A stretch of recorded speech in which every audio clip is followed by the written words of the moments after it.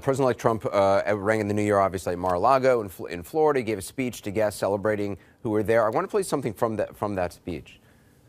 Hussein and the whole family from the most beautiful people from Dubai are here tonight, and they're seeing it and they love it. That was apparently a reference to Hussein Sajwani, his billionaire business partner in Dubai. Can you confirm that that's who he was speaking about?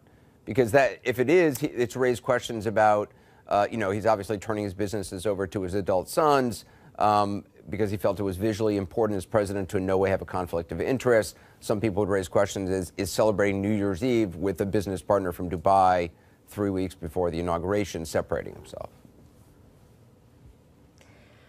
I find that to be so completely ridiculous and specious. This man is allowed to have a New Year's Eve celebration with his friends and his business partners or his acquaintances. I've spent a lot of time at Mar-a-Lago over this break, and including I had dinner with the Husseins one night. They're just, Hussein and his wife, absolutely lovely people.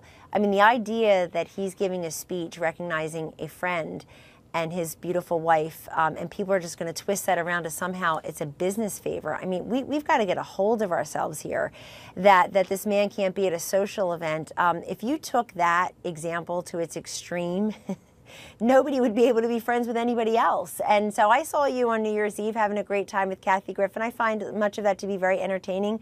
And I'll leave it at that. In other words, nobody is saying, but do you endorse the maker of the shirt she had on? Do you?